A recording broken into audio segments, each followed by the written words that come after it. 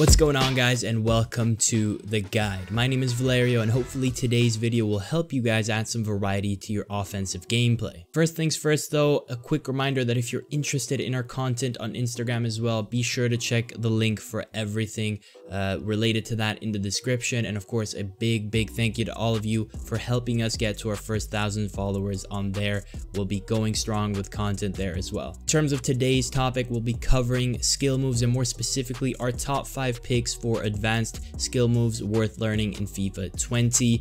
But of course, if you haven't already seen our first top 5 video on skill moves, definitely check that out. We posted that at the beginning of FIFA 20, and it covers more basic skill moves. Very important to get familiar with those before moving on to anything more complicated. Now, the skill moves we're going to be talking about today range in difficulty from moderately difficult to extremely challenging, but they are worth the trouble. And that's always the key, because as fun as skill moves are, you have to find the balance between fun, difficulty, and effectiveness. It's totally fine if you want to learn the most flamboyant skills possible, but in the interest of providing you guys a good mix, our choices rely heavily on their utility. So without further ado, let's get straight into the first advanced skill move.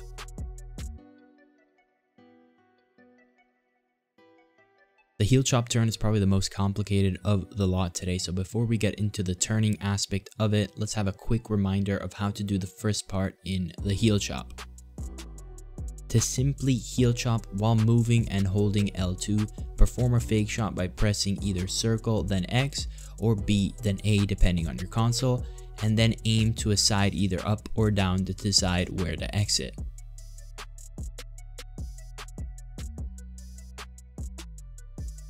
Now for the second phase, this is where the timing gets tricky. Nothing in the first part changes, but as soon as you're done with the heel chop, you quickly aim the left stick to the opposite direction to where you exited. This is definitely something that takes some getting used to, but the grind could be worth it considering how rarely you encounter anyone who uses this, so you're sure to have opportunities to leave your opponents very confused. As tough as it is to implement this at first into your game, mostly because consistently pulling it off is the real challenge, once you do, it is incredibly rewarding. Now, the heel chop by itself leaves a lot to be desired, and it kind of leaves you with little to no momentum as soon as you complete one. As a result, when people see you heel chop, they are inclined to run at you. For that reason, this is why this is the perfect bait. When someone chases you and you heel chop turn, they're expecting to get the ball easily because they don't expect the turning aspect of it, or at least they're expecting to put pressure on you. So if you can pull the skill off, you'll get a great turning animation that more often than not will leave the defender behind quite easily.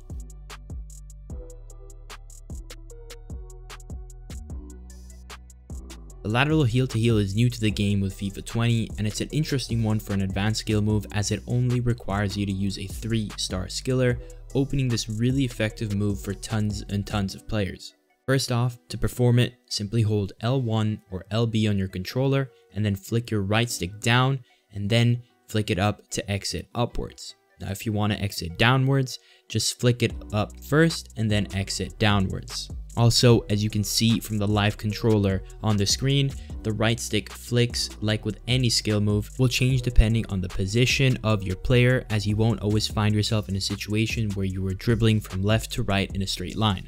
As always, I recommend the skill games to get accustomed to any and all angles with every single skill move. Like I said in the beginning of the video, I definitely recommend watching the first video on more basic skill moves that we released at the start of FIFA 20. That's because the lateral heel to heel, while more advanced, has some, if not a lot, of similarities to the ball roll in terms of what it can bring to you in your build-up play.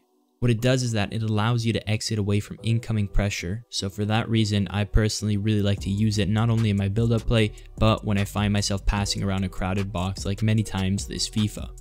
It definitely has its use in the final third, as well as when you need to cut inside, but in those situations I feel like it's too easy to give the ball away as your player just exits without guarding the ball like he would, for example, in the 3-touch roulette. For that reason, I personally prefer this, using similarly to the way I would with a ball roll, creating an angle and using it to move away from incoming pressure.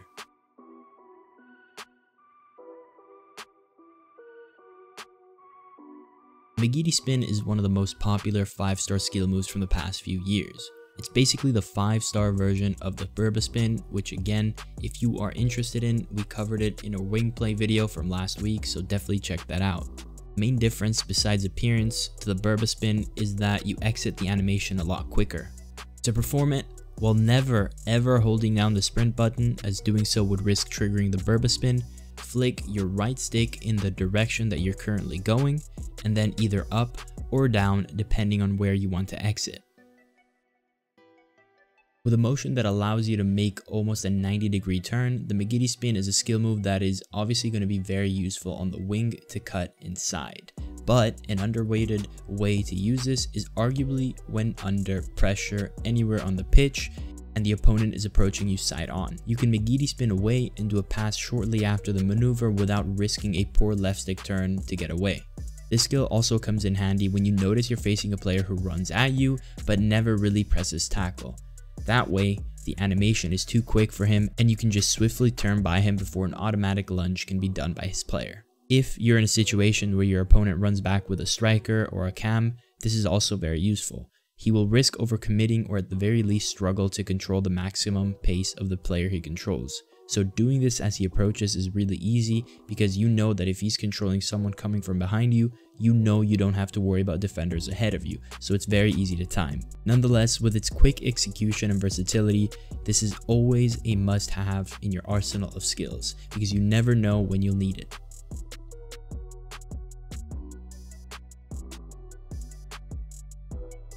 The 3-touch roulette is a skill move that will require you at least a 4-star skiller to use. To perform it, simply hold down L2 on PlayStation or LT on Xbox and then flick the right stick to the opposite direction to which you are running. Then flick it either up or down depending on the direction you want to exit. So if I'm performing it to cut into the box and the box is below me, I'll exit flicking the right stick downwards. I'll be exiting upwards when I'm on the opposite side of the pitch and I want to exit upwards.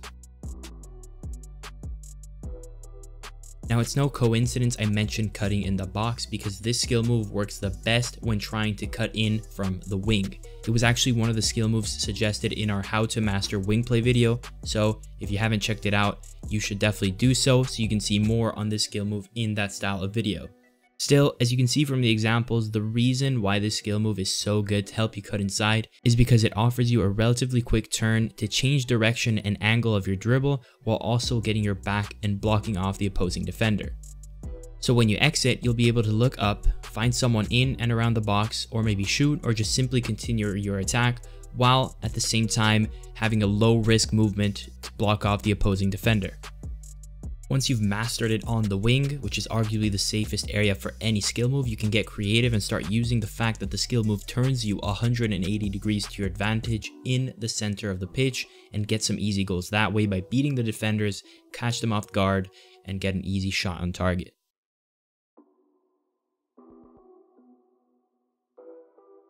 Being a 5-star skill, you will need 5-star skillers like Neymar or Mbappe to perform the Elastico. As you can see from the large controller on the screen, to perform it, you'll need to make a half circle motion to the back of the player. So if you're moving from left to right, you push the right stick down and make a half circle until your right stick is aiming up.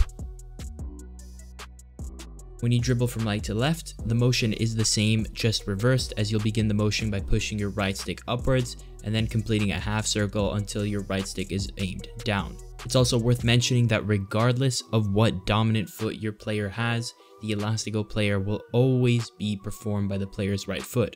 On the screen you can see Di Maria, a left-footed player with a 2-star weak foot, performing the Elastico with his right foot. This is actually really important for left-footed players because the Elastico will allow you to set up a shot on your left foot every single time because you're always performing it on your right foot. While it is true that the Elastico is a great move to use in 1v1 situations to beat a defender, I feel like thinking that way limits the way you would use it and you risk simply running straight ahead to a defender without thinking about the angles. The skill move allows you to take a sharp turn through the animation, and when you start realizing that, you'll adjust the way you use it and go from simply spamming it in 1v1 situations at any angle to realizing the best angles to use it from so you can get the most out of it. What I mean is that rather than using it when running straight ahead towards the defender, even if that might work, it'll work even better when you're doing so from an angle. In the end, you want to be running straight towards the net, but running at an angle can disguise that, while the Elastico helps you get by the opponent and put you back in a straight line of sight towards the goal.